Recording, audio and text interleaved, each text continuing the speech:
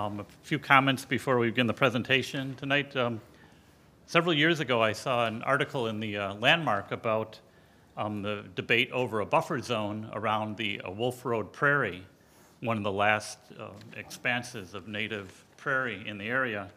And there was an irate homeowner, as there usually is, who was interviewed for the paper, and he said, and I quote, "If they want to grow weeds on their property, that's their business." But he didn't want any weeds on his.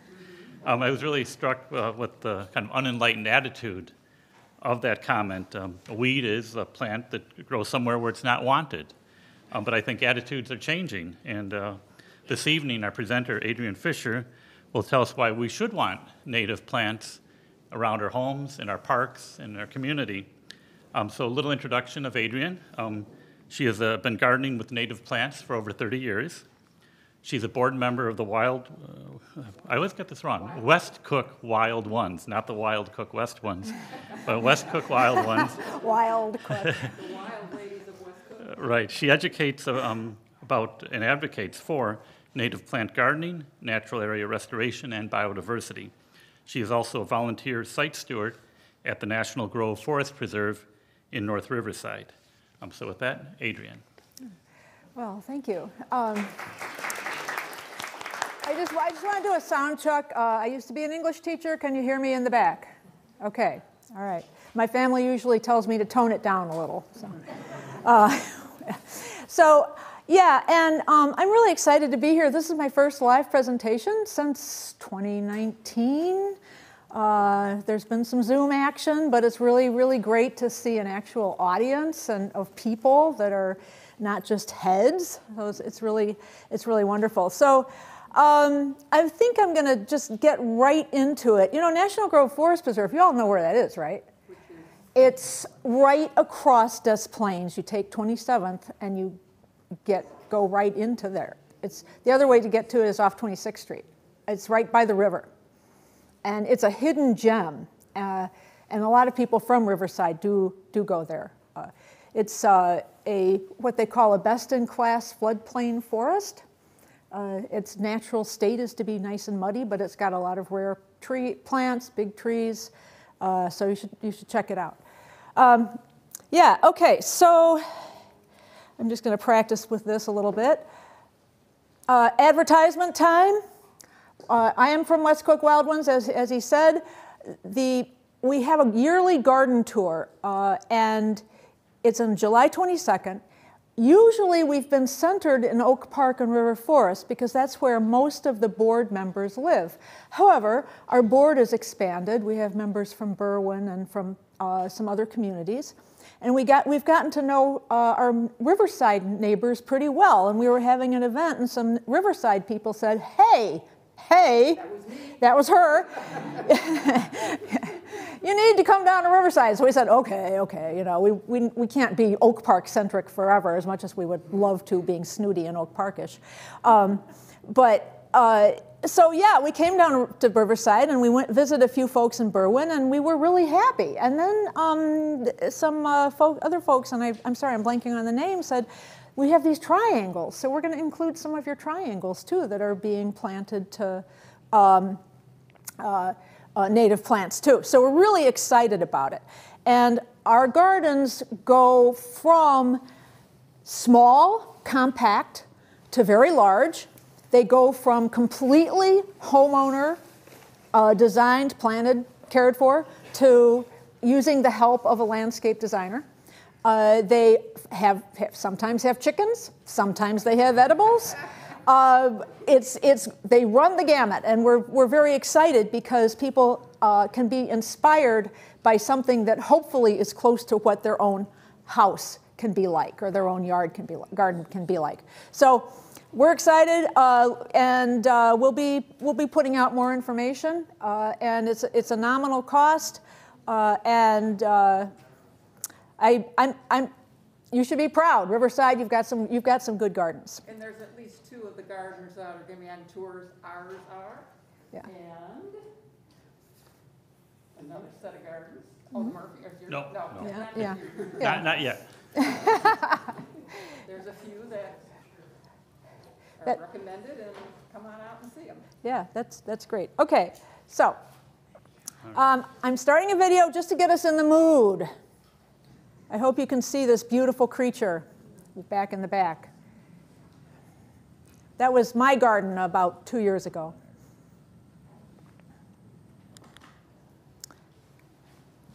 All right, I'm gonna take you through a lot of material. I'm gonna start with what is a native plant.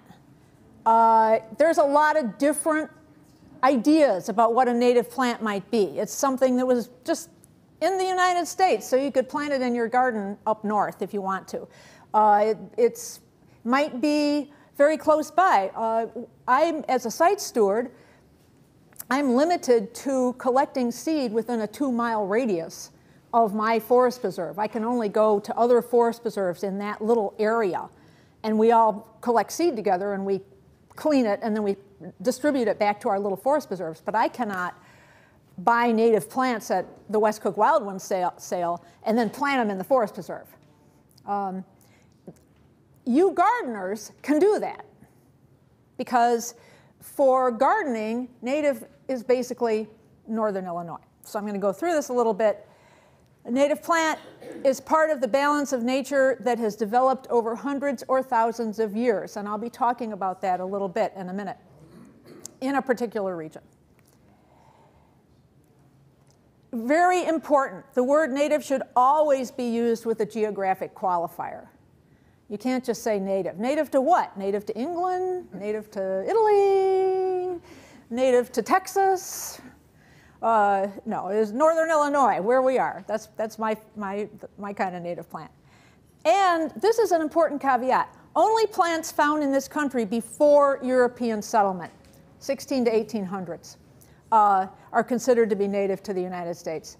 And that's because as soon as Europeans started coming over, they started bringing plants with them on purpose and also by accident.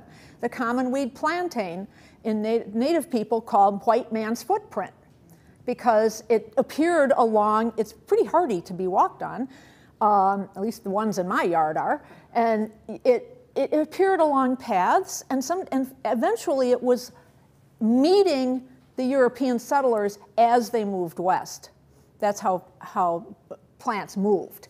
And so right now, about half the plants in Cook County, over 300 species, close 600 species, are native, and about half are non-native.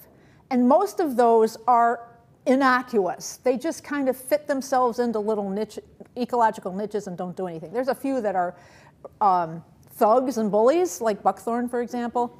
But I'm not talking, that's not my talk to give tonight, so I won't go through that. Okay, so I'm just going to take us back in history as to how our little ecosystem here came to be what it is with the native plants that it has.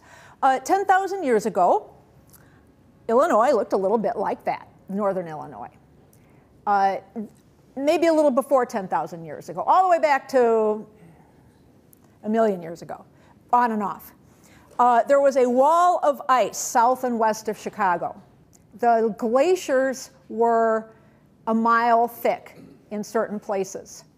They were grinding the soil. They were flattening the land. One reason it's flat around here. Eventually, they started retreating. And as they retreated, this is actually going on right now up in Alaska. These are current pictures of Kenai Fjord. They left behind a lot of rock, and if you go down to Palos, you get into the moraine area where they just kind of, the glaciers just kind of would stop, they'd dump some boulders and gravel and all kinds of other stuff, and then they'd move back a little bit more, and that's why that area is the way it is. And then they kind of slowly retreated north, and the Lake Michigan went up and down in expanse and depth, and all kinds of other things happened. But basically, the simple story is they started retreating, and what was left was a lot of rock. Now, there was a boreal forest along the border, like you might find up in northern Minnesota at that time. But as the glaciers retreated, the climate warmed, Vast winds began to blow. There was something called loess, which is a component of the greatest farmland practically in the world, except for Ukraine's that we have in the middle of Illinois, came blowing through. And when that happened, there were pioneer plants. Mosses came in because they can, and lichens, because they can colonize on rock. And then little plants with windblown seeds came in and got themselves kind of nestled into the mosses. And this is how the ecosystem started building. Then trees and shrubs started to migrate north, and some are pretty quick at it. And eventually, over time, over thousands of years, and don't forget there were native people here hunting, looking for places to live, moving north as good hunting moved north with the animals and the plants. The Illinois landscape was something like this. It was a mosaic, a patchwork.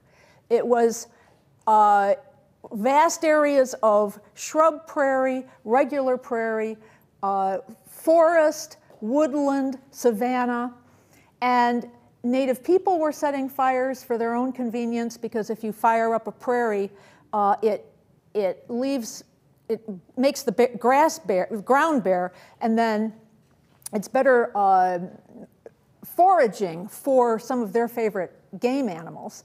And in the woodland, if you were living in that time, in that place, you would want an open woodland so you could see around, and I have more stories to talk about that. But so they were setting fires, but also there were great lightning storms, lightning and thunderstorms sweeping across the landscape. And so it really became a vast landscape that was shaped by fire. And many of the trees, bushes, forbs, grasses are all adapted to be burned. It's really quite remarkable. So the historic ecosystems in northern Illinois are the woodland, the savanna, and the prairie. And this is where my story comes in. The great ecologist Gerald Wilhelm was once working with the Potawatomi people. And he said, so what is your word for forest? And their word for, I'm not going to try to speak Potawatomi, but their word for forest was something like the open area where you feel safe and comfortable. And he said, what's your word for prairie? And they said, oh, that means burned over earth, the place where it's burned. And he said, well, what's your word for forest? You know, like dark forest. And they said, that's the scary place. Only, you know, it sounds better in Potawatomi, but I can't say it. And so that's something to think about in terms of our fire-adapted ecosystem. If you're walking through a woods and it's all cluttered with buckthorn and honeysuckle, and there's just, you can't see where you're going, you know, you can't see beyond the path very far. None of the historic people that lived here would have thought that that was a natural landscape. They would have immediately thought that there's something wrong with this landscape, you know, for all kinds of reasons. You know, who knows who's going to jump out at you from there. It's hard to hunt your deer if it's all clogged up with buckthorn. So we've got the prairie, the vast open space, which we have very little left, which actually happens to be one of the best places to sequester carbon in the world, because it's all underground. Prairie roots go down 20 feet, many of them. A third of them die every year and get regenerated. The ones that are dead are pure carbon, and they just get incorporated into the soil. Savannas, which are open areas with fewer trees, are kind of in the middle. And then woodlands are good.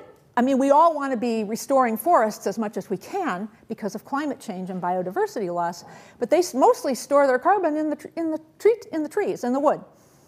So it's different methods of carbon sequestration, and we've got them all right here in Illinois. And Illinois has the potential to be doing some real good in terms of natural climate solutions. Okay, so modern times.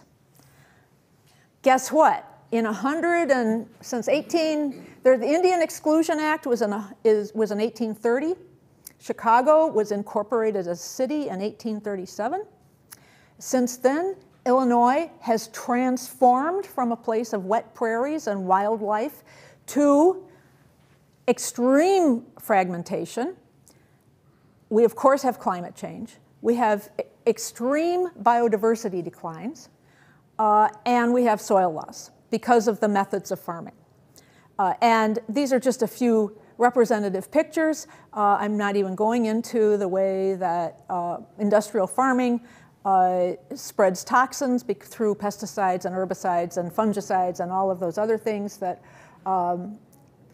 have pretty much decimated or made it very difficult for songbirds and insects and other animals to make any kind of living. And it's impacting the people, too, who live in those areas, frankly. It really is. And our beloved metro area is, honestly, not, here we are. But the interesting thing about Cook County is that we have the majority of the state's residents right here in Cook County, and yet we are the most biodiverse county in Illinois. And that's partly because of our forest preserves, and it's partly because of the way of our rivers, and there's some other factors.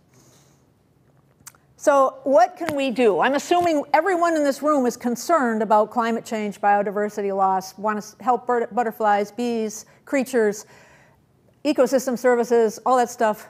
Well, guess what? It helps. We do. We genuinely have power.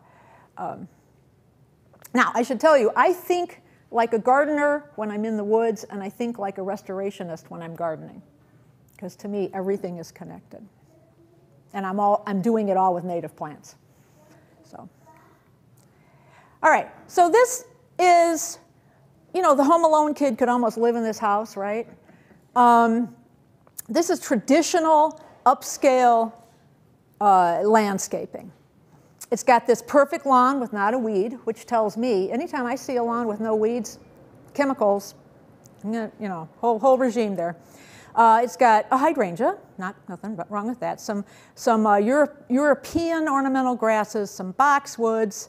Not sure what that little tree is. Maybe a crabapple. And this is the kind of landscaping that since the early 20th century, if you didn't have it, you aspired to it, and if you had it, you put a lot of money and chemicals into keeping it this way. And you'll notice that there is not one native plant in there. And that was partly a combination of people wanting to import the European and English way of gardening to this country because they aspired to that. They imagined that was somehow better. It was what some of their ancestors were doing, I guess. And we know about English lords and their estates, et cetera, et cetera. And also the horticulture industry knew a good thing when it saw one. And they combined with like Scots, who invented various kinds of herbicides that killed off broadleaf weeds like clover that actually helped the lawn stay green without fertilizer. So you get rid of the clover, and then you need fertilizer. Anyway, forget that. Okay, so I'm from Oak Park. I don't know who lives in these fabulous houses, but I walk down the street or ride down the street on my bike quite a lot. And I have some things to say about their landscaping. And the reason I have things to say about their landscaping is because I believe it would be I know that they are setting out these fabulous examples of turn-of-the-century architecture. Can't fault that. However, Jens Jensen, the famous, I'm sure most of you have heard of him, the great, truly great native plant gardener, natural area gardener, was working at the same time. He knew Frank Lloyd Wright. And actually, he designed gardens for some Frank Lloyd Wright houses. And so I always look at this and think, you could do a lot better. You could do, the buildings would look better. They're prairie-style buildings. Come on, let's put on some native plants. Let's put in a few framing trees. One of the tenets of prairie-style gardening, as Jensen and some other people had it was you accentuate some horizontal lines to complement the horizontal lines of your prairie-style houses. And so there's a lot that could be done in this particular situation, and with this kind of nice large lawns, big yards they've got here.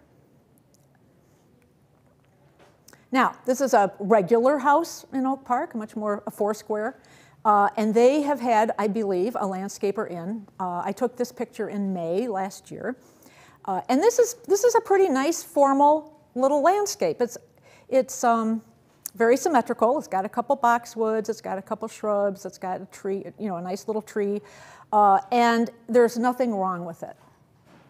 It's very aesthetic looking. It's nice landscaping. But my opinion, and a lot of other folks, feel that, number one, you can always tuck native plants in everywhere, even in the most traditional style of landscaping. And also, why not bring it out a little bit, Why not just bring it forward? No. So with all of this, there are some new imperatives to garden in a more ecologically friendly way. And Doug Tallamy is one of my heroes. I've read all his books. I've seen him talk at least 3 times. And he said, in the past, we've asked one thing of our gardens, that they be pretty. Now they have to support life, sequester carbon, feed pollinators, and manage water. So you're not just putting in a garden and arranging the reds and the yellows and the blues in a certain order, and maybe bringing in an Annabelle, some hydrangeas and I don't even know. It's been so long since I've tried to do that kind of garden that I've almost forgotten how. But it's important, and I like this kind of a little wilder style. And the 6th assessment report from the International Panel on Climate Change says, maintaining the resilience of biodiversity and ecosystem services at a global scale depends on the effective and equitable conservation of approximately 30 to 50% of Earth's land and waters. And these are 2 quotes are significant because Doug Tallamy has started the Homegrown National Park movement. Has anyone heard of that? Yeah, a few of you, and I'll be talking about that a little more. And this quote is important because we just recently, in December, had the Biodiversity Conference of the Parties 15 from the UN, which didn't get nearly as much play as the climate change conferences of parties. But they signed a landmark agreement saying 30 to 50%, 30% of Earth should be conserved. And they laid out how principles and how they would go about doing it. And I'm going to be coming back to 30 by 30 also. Yeah, 30% of the Earth by 2030. So what we're being asked for is, we gardeners, there's a lot of folks saying we can garden in this other way, this regenerative way. This is a landscape by a guy named Larry Weiner, who is out on the East Coast. He's very, very well known in natural gardening circles. And he's done a beautiful layered garden, and you can see that there's coneflowers, and there's, it looks like coreopsis, and there's young trees, and to me, that just invites you in there. And in the back, you've got the tall trees. And to me, that's like, wow, if I looked out my back window at that yard, I'd want to go be there all the time. And I can just imagine the bird species. I can imagine the hawk sitting up in the tall tree, and the robins in the mid-story, and the cardinal couple kind of foraging along the path for insects. It's just really easy to think that those kinds of creatures would be there. So there's 2 important things to remember. How many of you are experienced with native plant gardening? Yeah, a few of you. So how many of you are newbies but would really like to get into it? Okay, all right, great. There's 2 really important things. Number 1, gardening with wild native plants is not the same as going to the big box store, buying 5 things and plopping them, and then they just stay there forever. Okay? When you garden with native plants, you are entering a partnership. and they figure out where they want to be growing. I've seen it happen. I have things in different parts of my garden that I never planted them there, but there they are. And this is part of, and you can edit your garden. You can say, you know, that's a little too much agastache over here. I really should pull some of it, or, you know, you can edit. I mean, there's nothing wrong with being a gardener and managing the aesthetics, but it's just a different kind of a flow, and it's a different kind of a calendar. And the same thing goes, native plant gardening takes less effort, fewer inputs, less machinery, but more knowledge and skill. If you're going to be successful as a native plant gardener, you want to learn about the plants. You want to learn about what do they require. You know, you're not getting petunias to put in for the summer and then they die in the winter, or impatiens in its shade, or you're not just plopping some hosta around and where it's shady. And I have nothing against hosta. There's some very fabulous hosta, but I believe that there's the more diverse a place, the better, biodiverse. But it does take some different kinds of learning, and a different kind of attention. There's less busyness. You're not out spraying herbicides or pesticides, and you're not raking all the time. You're not getting out your blower all the time. You know, there's a lot of things you're not doing, but you are learning. You're discovering that there's a few different species of bumblebees in your backyard. There's 3 more kinds of birds. There's just a whole different, you know, fireflies show up. It's just a different kind of a way of living in your patch of land. Okay, so I'm going to go into some little practical tips if you're starting out. A lot of you will probably know this. These folks actually live like right up the block from me. I live in a part of Oak Park in the south part of Oak Park that has tiny front yards. There we are. And these people have very small front yards. They are doing a form of what I call mulch gardening, which is where there's lots of mulch and a few little plants. I used to call it Wisconsin-style gardening because it's very prevalent up there, but then I realized I was being prejudicial against Wisconsinites, so now I do this. And they, even so, they could put in, it's pretty shady, they could put in some native ginger, they could put in various low-growing native plants that would look really nice and would bloom in the spring, and then they'd be quiet, but their leaves would still be nice. And here we are back to that house I showed you. And this is a place, they've gone to a lot of trouble. I commend them. You know, they've got this beautiful little kind of pruned topiary in their pot. They've got some hosta. They've got everything beautifully placed. But they could put in a couple of native ground covers. They could put in some sedges. Everybody know what sedges are. They look like grass, but they're not. They have wonderful virtues, which I'll talk about later.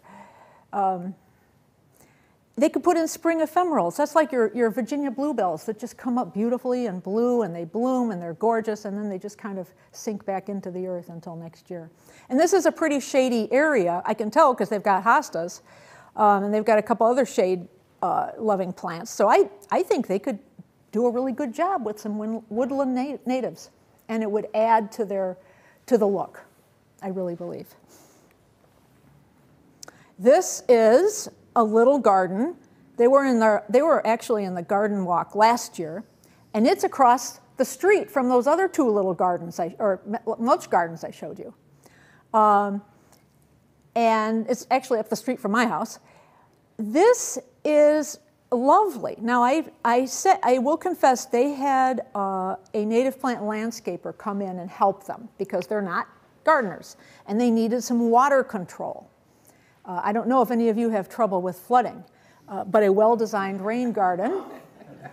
I know, the river, I get it, I know, yeah. Oh, yeah. But yeah. Because there used to be creeks that aren't there anymore. Right, okay. So I cannot say that in Oak Park, rain gardens have solved a lot of problems. I don't know if they will solve problems to the same extent in Riverside, but a well-designed large rain garden can do a lot of good. I've had people tell me that they no longer have flooding in their basements. Now that's Oak Park. And I understand down here the river's a little more temperamental because my forest preserve is a floodplain forest, right? Okay, right now, I know after last night, the water is up over the banks in that river. Yeah, you're smiling, John. So what's good about this garden, and really it's not large, it's like as big as, like that area. They've got sedges. Sedges manage water. Their roots go down into the soil and they all kind of go together, and somehow magically they help water percolate and not flood. Plus they're pretty. They have these cute little seed heads, and they just look really nice. And a way that a lot of people actually plant with them is they'll do a matrix of sedges. Ken Williams is always on this, and Roy Dibblick. You make a matrix of sedges, and then you plant your little flowers in between the sedges, and then it makes a really pretty design. They've got a redwood tree, some native shrubs, and it was May, so there's the Virginia bluebells. And then they just have a few nice big rocks just because it looks good.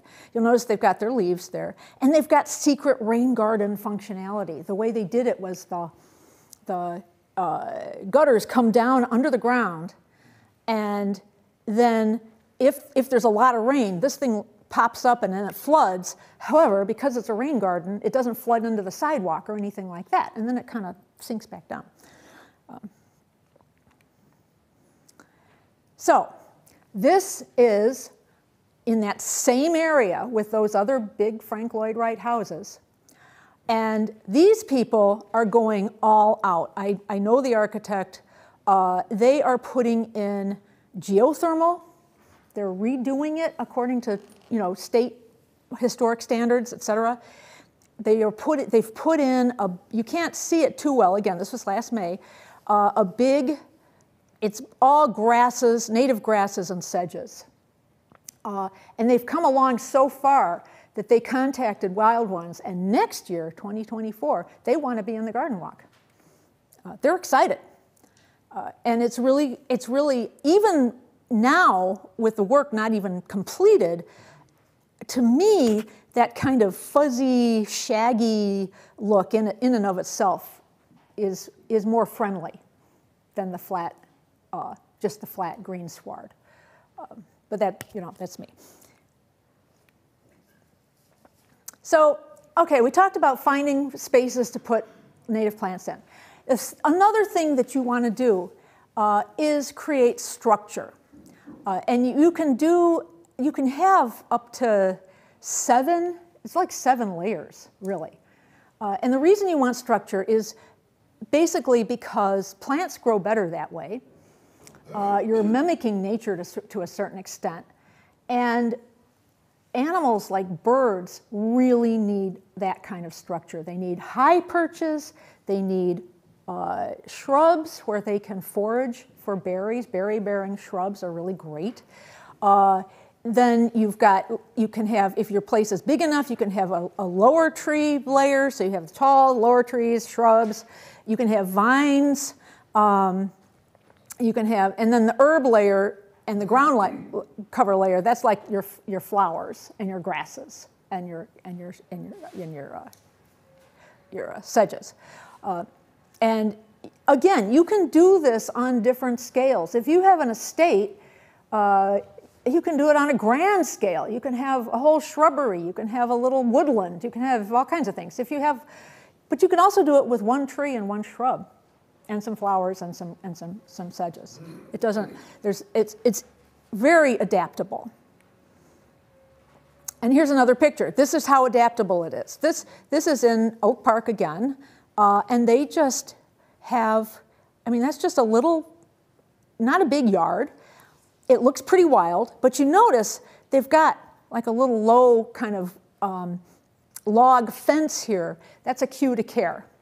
And I know a lot of people I talk to, say, oh yeah, you know, I want to do my parkway, or I want to have it in my front yard, and what are my neighbors going to say, and this and that. And it's always, you have cues to care. You make it look intentional so it doesn't look like the weeds that your homeowner was talking about. You make an edging. Some of the most successful parkways have a little edging, and then they have like flagstones through them. So it's easy to get, you can, like little curves of flagstones. So it looks like a garden. And then there's other things to think about. Maybe you put your lower plants on the parkway so that people aren't intimidated by the cup plant, which is growing 10 feet tall.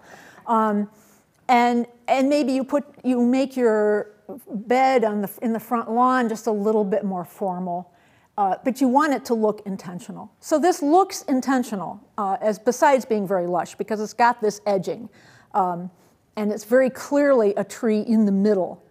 And over here, there's a really good gardening pair called Claudia West and Thomas Rayner.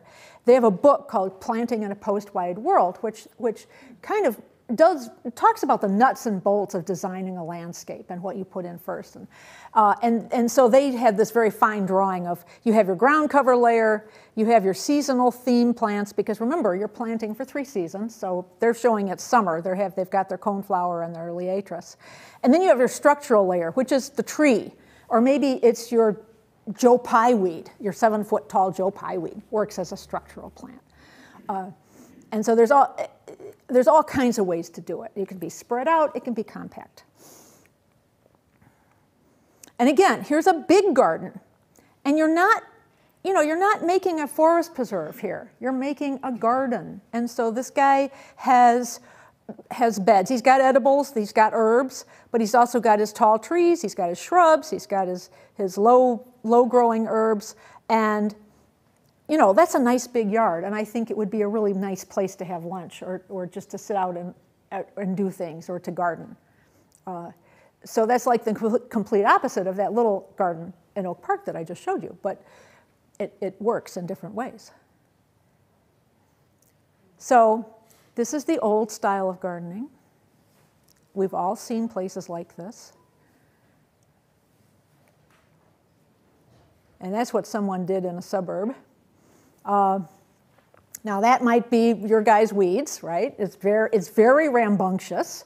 You've got wild geranium, that's a red oak there, you've got, looks like some switchgrass maybe in there. But the other thing to remember is that the previous slide showed an artificial order. People say, oh, they like neat landscapes because they're orderly, they're manicured. But that's simple. And this reflects nature's true order, because nature's order is one of complexity, it's one of biodiversity, it's one of multiple ecological niches, and it's one of, like, an ecosystem is defined by the kinds of relations and relationships that all of the plants and animals and fungi and everything that lives in that ecosystem are all interwoven in all kinds of different relationships, and they fill different niches. That's nature's order. And when you strip it down like that, whether it's for a manicured landscape or industrial farming, you are trying to go against what nature's going to do. And things start to happen, like climate change, for example. So this might take some time to get used to, and maybe it's a little too wild for some people. But every bit helps. So if you're doing this kind of garden, not only do you want to have layers, but you want to also be thinking about all of the other species that might use the space. Because birds don't understand property lines. Bumblebees, have a range of maybe 2 miles.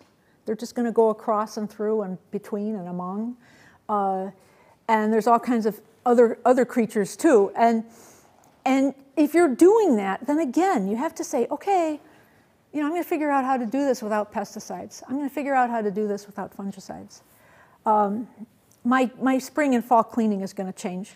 I'm going to leave the leaves. I'm going to turn off the backyard lights at night. And this is really important. Light pollution is a scourge. people are beginning to understand that night light pollution is very bad for humans as well as animals. And if you think about the poor fireflies out in the summer at night trying to flash their lights, and their would-be mates can't even find them because there's so many people have left their party lights on in the backyard. You know, their population's going to decline. And then those same fireflies, if they find each other and they mate, then their young, the larvae, live in layers of fallen leaves, and they can live there for 2 years. So if somebody comes in, let's say they hatch in the summer, they're going around doing their larvae stuff, eating beetles and predating because they eat pest bugs actually, and then someone comes in with the leaf blower in the fall, you've just wiped out the fireflies and the overwintering butterflies and moths and all kinds of other things. But let's say you leave the leaves in the fall. Good, great. You're learning. You turn your lights off. You leave the leaves. But in the spring, you say, "Oh my God, look at all those leaves." So you come on, you blow all the leaves out. Well, you've just wiped out the fireflies again because they would be emerging in the spring or even the second spring. And so strategically understanding where you genuinely can just leave your leaves under your shrubs all the time is really helpful. You'll have butterflies emerging in the spring out of those leaves. You'll have a healthier population of fireflies. You will have robins and other birds going in among the leaves looking for bugs to eat. It's really quite remarkable. And the other thing about lights is right now, or very soon, we're going to have bird migration. And Chicagoland is one of the most important corridors for birds. A lot of the birds, they fly at night. Millions fly at night over while we're sleeping. In the daytime, they kind of stop and rest and recuperate and look for food. So you're helping those migrating birds by gardening the way you do. And the other way you can help them is by drawing your curtains at night, turning off lights in rooms you don't use. Again, turning off your outdoor lights. If you have lights in the alley or somewhere for security purposes, put them on a motion sensor, because birds get sucked in, they get trapped by lights. And windows, maybe not these because they have leading, but windows that are open, that are uncurtained at night, like in skyscrapers or even people's homes, the birds will bang right into them. And that's why the Chicago bird monitors walk around skyscrapers in the mornings and they collect birds that have hit skyscrapers. But it's also people's homes, and it's also government buildings in suburban municipalities. So it's something to be aware of, you know. I frequently walk through Oak Park at night because I have a dog, and after dinner we go for a walk.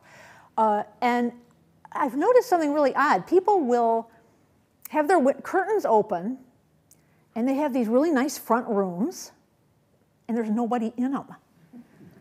So then I think, okay, they're all in back watching TV. I mean, but they want everyone to see their beautiful rooms. During migration center season, just close the curtains or turn off the lights. And it'll be better for all creatures, including we humans. Okay, so this is my front yard right now. I just took this picture today. This is the trunk of a very lovely 25-year-old serviceberry tree, which is about 20 feet high, and it spreads out. I dearly love it, and I usually I sort of beat the birds to the berries, but not always, because the berries are so good. And in here, you can see a few little sedges, because sedges come up early. And down here, you can't hardly see it, but down here are some hepatica leaves, because hepatica, the leaves stay all winter. And that's what leaving the leaves looks like under a shrub. Now, my yard, it's like a circular bed, and there's a little bit of grass around it so that it looks like it's intended. And the leaves just stay there. Now, in the early spring, I will, in a few weeks, or actually probably this weekend, I'll come in with a stick or a rake and kind of stir things around so that the plants that are growing have a little air under there. And what it does is they just gradually decay. Every year there's a new layer, and the underneath layer decays a little bit and turns into soil, sequesters carbon. The decomposers and all those fungi and little bugs and little predators and stuff all go to town, and they eat the carbon, they poop out stuff, they get predated. It's just quite another whole ecosystem that I won't get into right now. Here you've got a little picture of what it looks like. But then, that's how it looks in May, where I've got wild geraniums, this is the hepatica, magically gets these leaves. I've got some Ayres reticulata, native ginger, some sedges. You barely even notice the leaves. I have not raked any leaves away. And I keep harping on this and harping on it and harping on it because people kind of get stuck on it and they worry. Like, oh no, I've got all these leaves, what am I going to do? Oh, well, if you plant it right, it'll be okay. And again, this is my backyard where I've got celandine poppy, Virginia bluebells, native violets, all kinds of stuff in there. And that's a pagoda dogwood, that little trunk there. So it's a shade garden. And again, that early in the spring, same thing. There's just a bunch of leaves on the ground, and you wouldn't know that all these things are going to come up and look so great. Now, this is called a living mulch, because the traditional thing to do would be, instead of having all these plants underneath a pagoda dogwood and other small trees or shrubs, just be a layer of mulch, right? So living mulch does sort of the same purpose, but you get beauty and you get ecosystem services as well. And it's also called soft landings, which is something that the entomologist Heather Holm has invented with Doug Tallamy. And they call it soft landings because it's softer for insects, it's softer for birds, and it nurtures those kinds of life forms besides looking beautiful. So that's why it's called soft landings. And then that's just another shot. And there again, I don't rake, I don't use leaf blowers. The leaves fall. I stir them around a little bit. Plants grow. Can't complain. That's what I mean by in some ways less work and less machines. Oh boy, I'm really. Okay, so here is, I want to show a video. This is, if I can get it going. Dan, where are you? There it goes. Yeah, this is Bombus bimaculatus, one of my favorite bees. And what's cool about this is partridge pea. Partridge pea is an annual, but it self-sows, and it grows where it's really hot and dry. And I just had some, so I threw it in an area where I could never get anything to grow. And sure enough, it grew, and now it grows every year because it self-seeds. And what I discovered is that bumblebees love it because it offers pollen. And pollen is limiting for bumblebees. They need pollen. It's got fat and protein in it. Nectar's like soda pop, and pollen is like, your good food. And it offers pollen, and it's in the morning. And so in the summer, you can sit on my back porch, and you can literally hear the buzzing of the bumblebees because there's so many of them. And I discovered that by accident because I just had these seeds, and I thought, well, they're supposed to grow in dry places, so I'll just put them down there. And that's what happened. And it's another example to me of the abundance that comes to you. Whoops, there it goes, see? Oh well, I'll just go by. All right, so what do you choose? Well, you don't choose calorie pear, hybrid catalpa, Norway maple, weeping willow. The first two are, I've got asterisks by the ones that are actually invasive in the forest preserves. coming from people's houses. Calorie pear is not here yet as a terrible thing, but it's been outlawed in 22 states, just saying. What do you get? Well, there's so many beautiful American trees. There's basswoods, there's oaks, there's hackberries, there's ironwood, there's Kentucky coffee trees, there's native maples. You know, you could go on.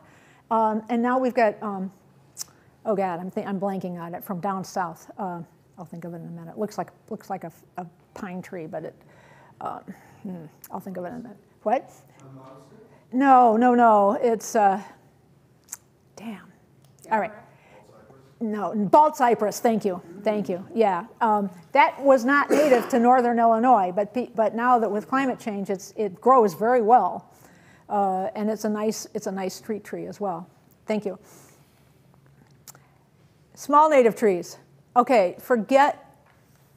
You know, we have American crab apples. We have American magnolias.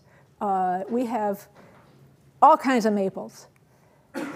What's wrong with the weeping willow? It's a non-native, and it actually can hybridize with black willows, and it makes something called a crack willow, which is, you know, I mean, they're all over the place, and but they also can clog up water systems with their roots, and they're very weak trees. I mean, they're beautiful. They're just not exactly in the right place. But these are all, you know, serviceberry is a very popular tree in the horticultural industry to plant, and redbuds are very popular. But there's other small ones like pagoda dogwoods, wafer ashes, that are not as well known, that are equally nice to have. And I love native shrubs. So we have a long list of shrubs that, like, I've been doing restoration since the late 1990s, and about half of that I've spent cutting down honeysuckle, and the other half I've spent cutting and burning buckthorn. You know, buckthorn is the most prevalent woody shrub in Cook County, unfortunately. Eurasian viburnums, euonymus, burning bush. If you have a burning bush, that is a bush. Yes, they turn bright red. They are also invasive in the forest preserves. Schiller woods. No, that's not burning bush. That's barberry. If you go up to Schiller Woods, you will see acres of barberry that they're having trouble getting rid of, and it's crowded out everything else. So if you feel like, you know, like bashing bushes in your backyard, these are some good ones to get rid of, and then you can replace them with all of these wonderful, beautiful American shrubs that provide berries that are nutritious. Buckthorn berries, actually, it's buckthorn cathartica because it acts as a cathartic, and birds, it is very bad for birds to eat them, actually. But they eat them because they're there when they're looking for food.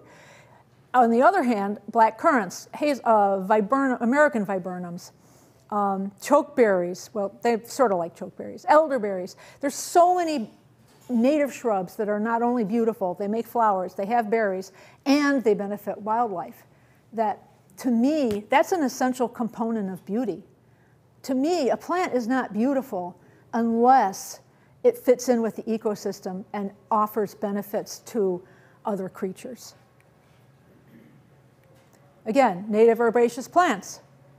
Okay, forget your vinca, forget your English ivy. Lily of the valley is amazingly invasive. Go for ground covers, like, again, sedges, native. Go for shade spring ephemerals that look beautiful all summer with their leaves of different shapes. Go for sun lovers. And a lot of these you probably have in sunny gardens. Purple coneflower, penstemon, asters, goldenrods, all those things are in people's gardens, and they don't even know that they're native. And then, of course, the grasses and sedges, right? If you have, like, miscanthus, you know, that big tall stuff, maiden grass, that's invasive. Carl Forster feather reed grass, fountain grass, all those things. Most well-known garden designers are now going with native grasses and native sedges. And you can see how many more species there are. No matter what your situation, dry, wet, sunny, shady, somewhere in between, there is a native grass and a native sedges that you can get. And the idea is not to make a mass of grasses. You plant your grasses in among your flowers, and they help hold each other up and they complement each other. So I talked about Doug Tallamy, and he started the Homegrown National Park. He says we have 40 acres of lawn under private control. He says, what if 20 acres of that was converted to natural native plant gardens? That would be a 20 million acre national park across the United States. And naturally, it would look different. He comes from Pennsylvania, and we come from Illinois, so that's going to be really different from what you would do in Arizona or Colorado. However, the principle is the same. So these folks did that. They took it seriously, and you can see they marked out a big island, and they planted a lot of native plants, and a couple of years later, they had their own little piece of the Homegrown National Park. And you can go to, I forget what it is, homegrownnationalpark.org, something like that. You can Google it.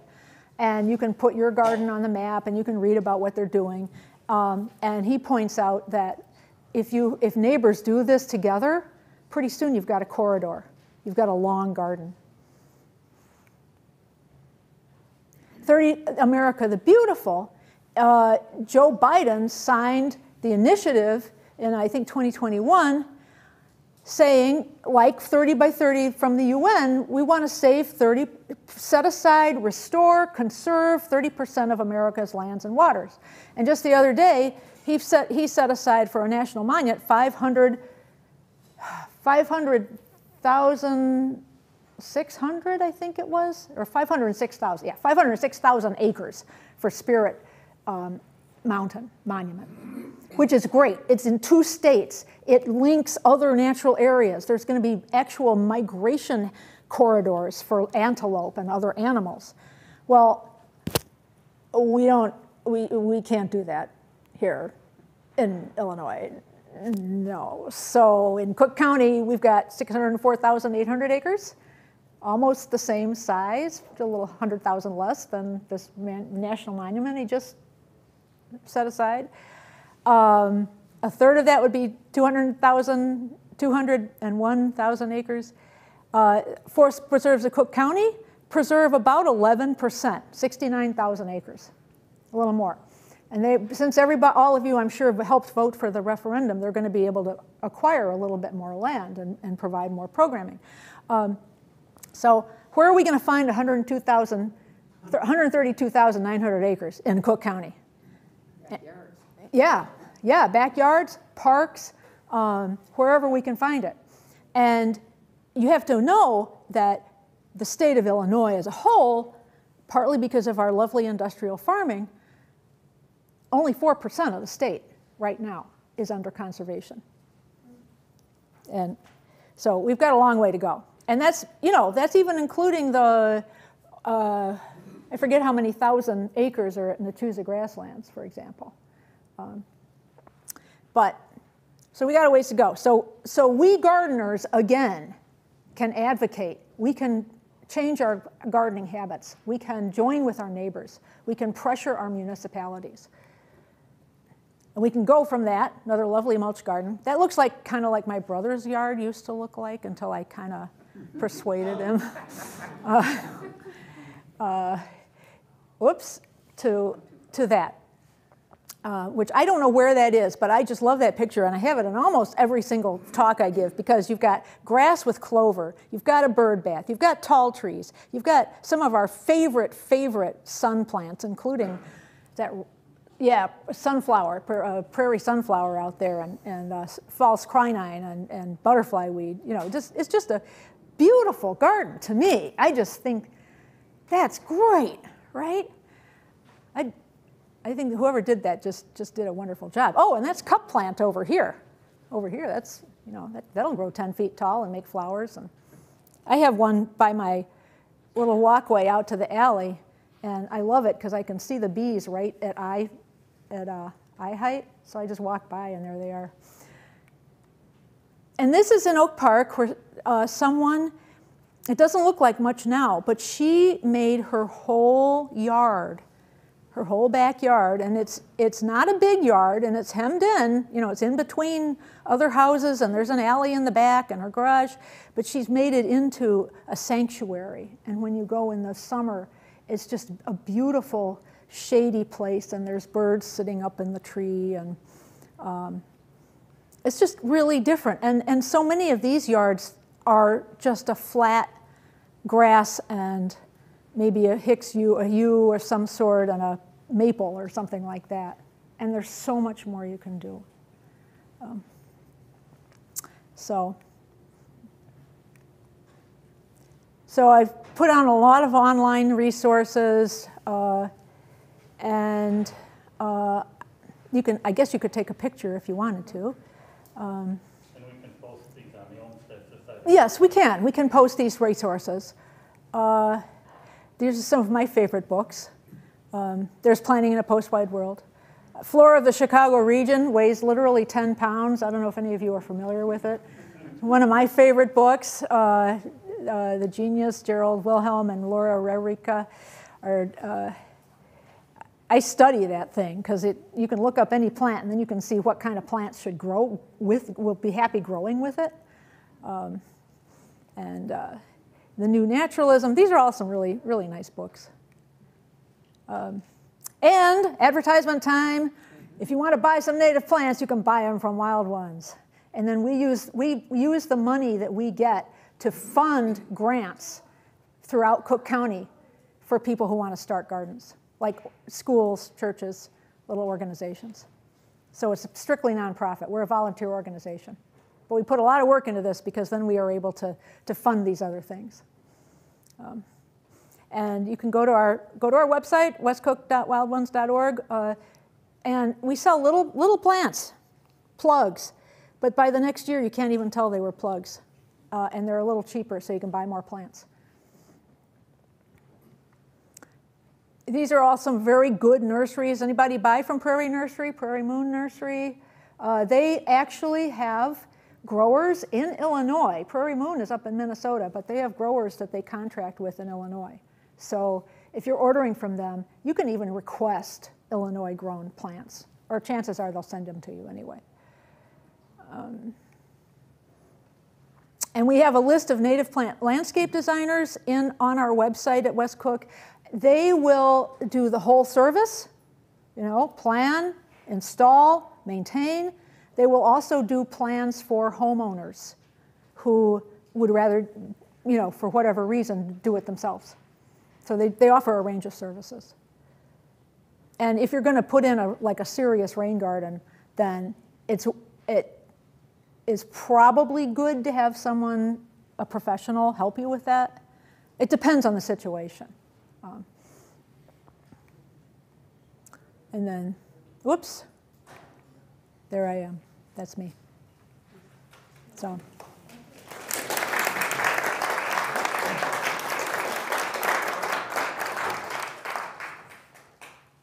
So Adrian has agreed to take some questions so that your questions can be heard in the recording that we're making. I will bring the microphone around to you. Are there any questions right now? I have one to start, unless. So I know I shouldn't have a lawn, but we do. I did not say that. I know. I'm exaggerating. Yeah. But we do, I've heard that leaving leaves on a lawn will kill the lawn. So we do rake those into the flower beds.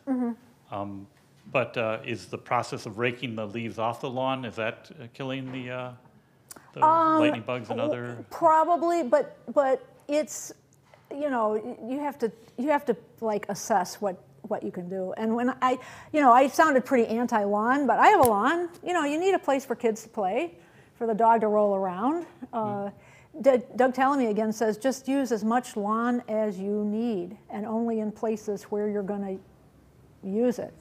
What a lot of us are against are these 5-acre spreads that are nothing but lawn.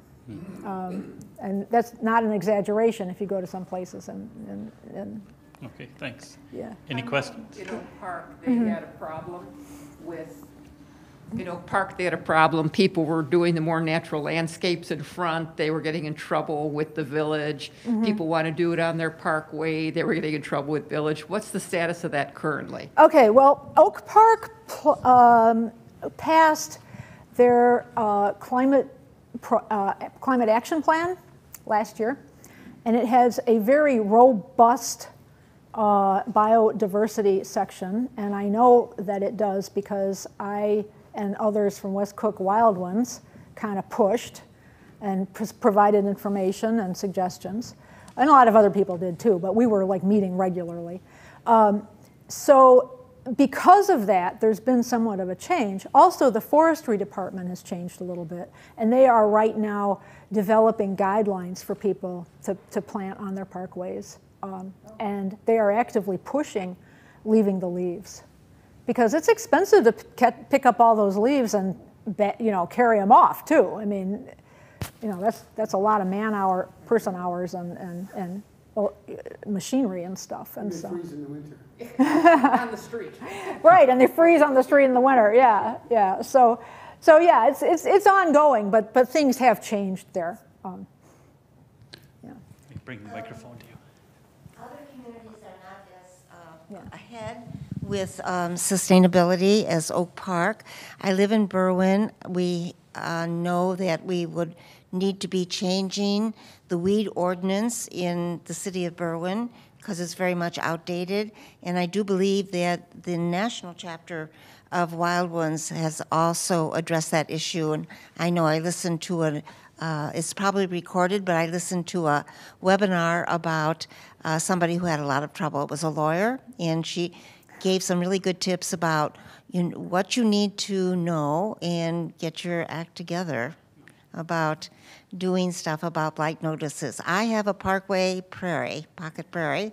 I haven't received a blight notice yet, but I know that other people in my town, in my city, have had it, and a lot has to do with neighbors not appreciating the aesthetics of a native garden. Thank you.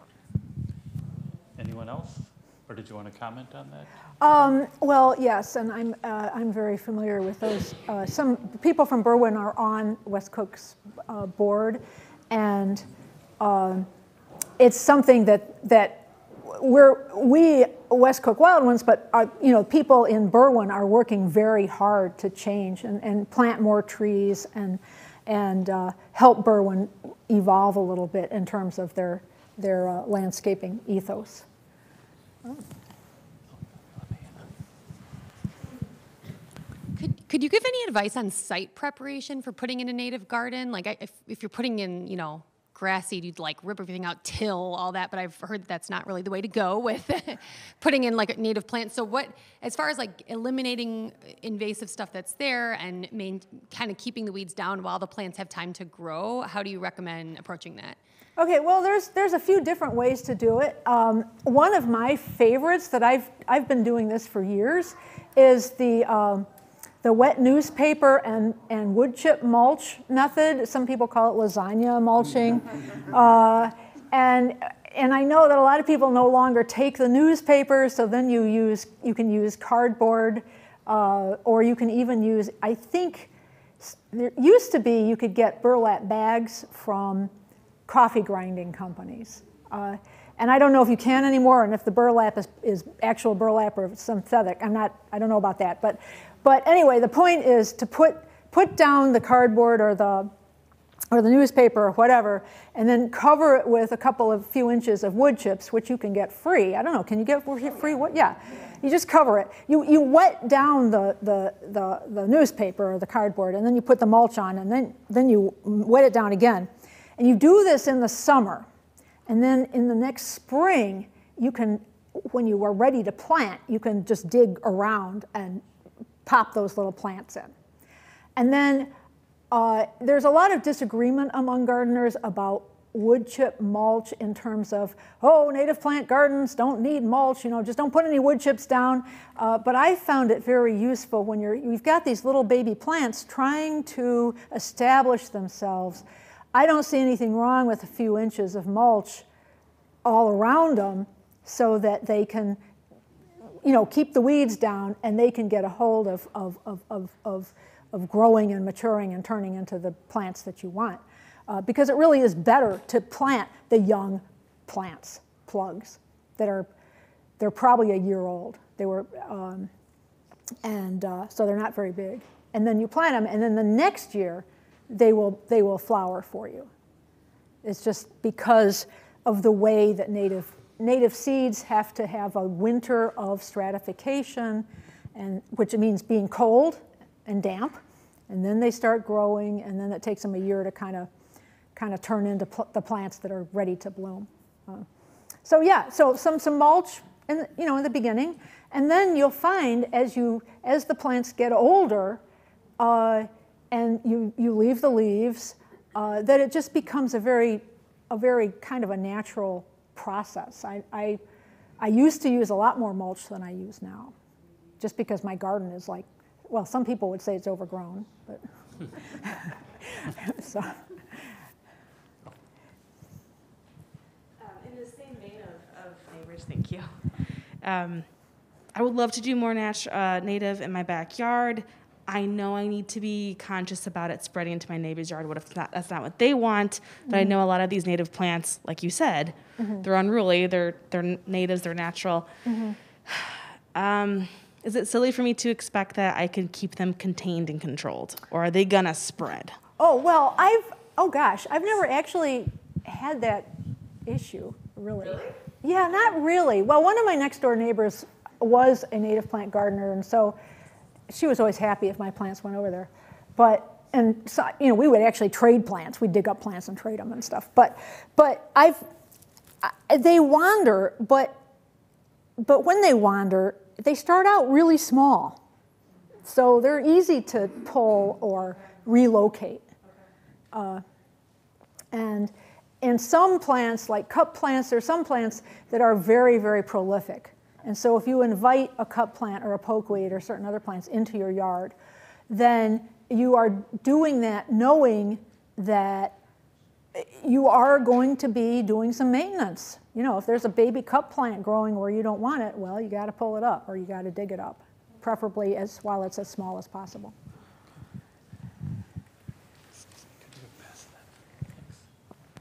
Do you have any advice for getting rid of some invasives? Like we have a whole strip of some like gooseneck stuff, and trying to tear it up is just a nightmare. Is it just till it and then try and cover it, like you were saying, if you're going to try and convert the area? Go ahead. So I'm just wondering if you have any tips or tricks for digging up invasives, and then how long do you need to sort of let the area sit before you try and introduce what you actually want there?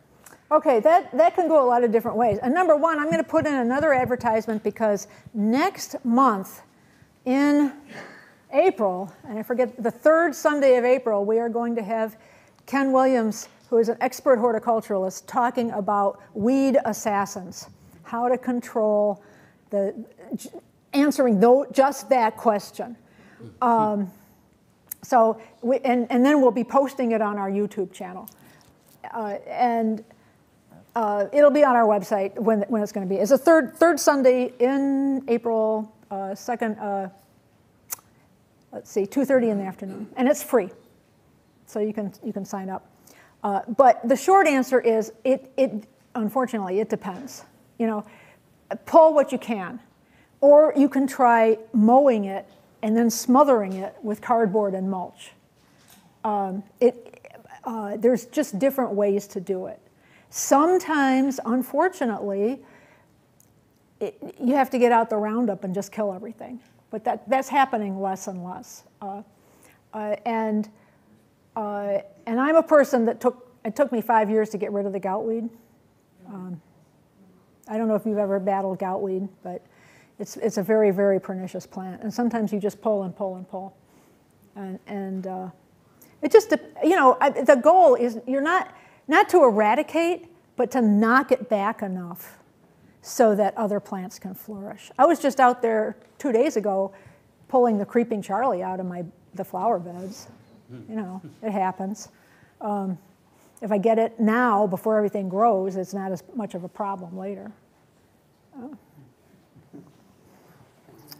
Any other questions or comments? All right, well, I have a few announcements. Upcoming events with the Olmsted Society, our first landscape work days. Well, the first one will be this coming Saturday, March 25th at Harrington Park from 9 to noon.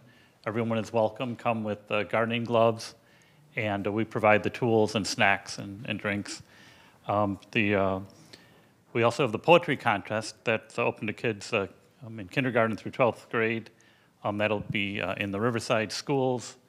We have a presentation here at the library on April 27th at 7 p.m. Charles Pipel will be speaking on the sweep and the curve, Olmsted's Riverside. So not only the history of the design of Riverside, but also Riverside as a model of sustainability. We have the vintage baseball game coming up Saturday, May 20th at the Big Ballpark. That'll be at 1 p.m. It's the hometown favorites, the Chicago Salmon against the Blue Island Brewmasters. I was also going to mention that you talked about the biodiversity of the Chicago area. We have on our website a presentation by Spencer Courtwright. He was our 2022 annual meeting presenter, and the title of his talk was "The Gem of Chicago Wilderness, the most ecological diverse area in the U.S." So if you want to learn more about the diversity of the biodiversity of the Chicago area, I recommend that video. So last of all, thank you to Adrian. Yeah.